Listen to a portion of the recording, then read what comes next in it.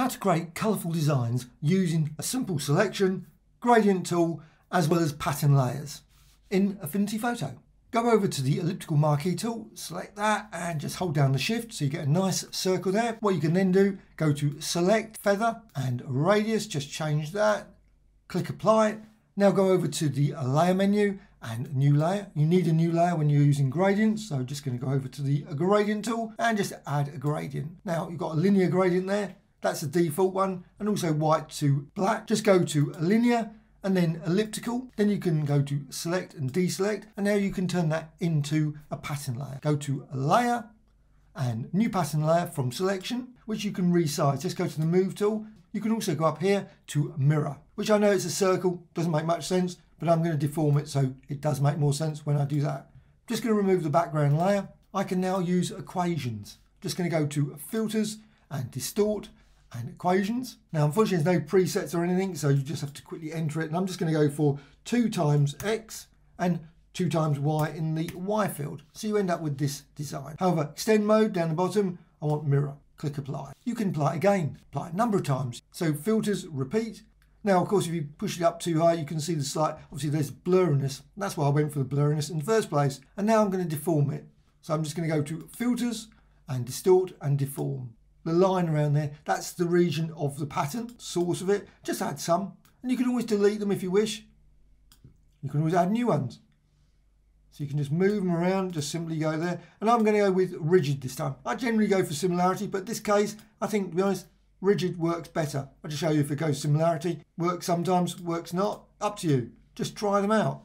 See which ones you like. Or you can go back to rigid, just try it. Click apply. Also, what you can do, you can always apply it again. So filters, repeat, deform. Sometimes it works, sometimes it doesn't. And you can always undo. You can also apply other filter effects as well. You can also see it's still live, so you can move it around. You can also, if you wish, save this to your assets.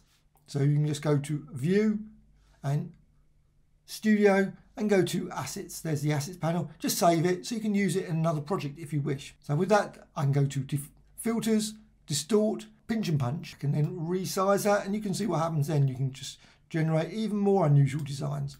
And you can still modify the origin as well. And the key thing is just do it over the actual pattern source. If you do it over here, it doesn't actually seem to change it very much. Works best when you're actually over the pattern box.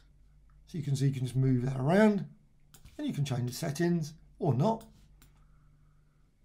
Click apply. And also what you can do, again, you can always go to filters and repeat, which actually creates quite a nice design itself.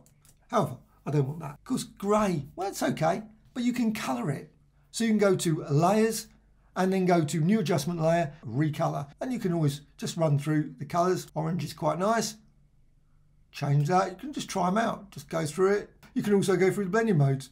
So you can try those out. Maybe one works better than another. That's quite nice. But normal. And then you've got that. Now it's a layer and you can simply drag. So you go to layers here and you can go down there, just drag it down into there, into the patterns. And you can just select that and duplicate it. So go to layer and just go down here to duplicate. So you've got 2, they're separate. So what you can do, you can change the color. So if you don't want that color, double click it, go for a different color.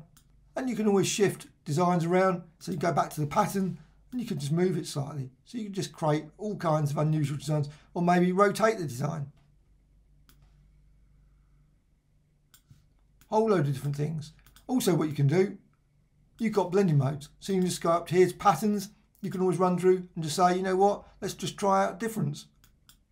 And you can create some very unusual designs just simply by doing that. And of course, once you're happy with that, you can flatten the whole thing and turn it into just a standard pixel layer, or save it, or maybe save the collection to the assets panel as well if you want to use them in future work. Hope you found this of interest.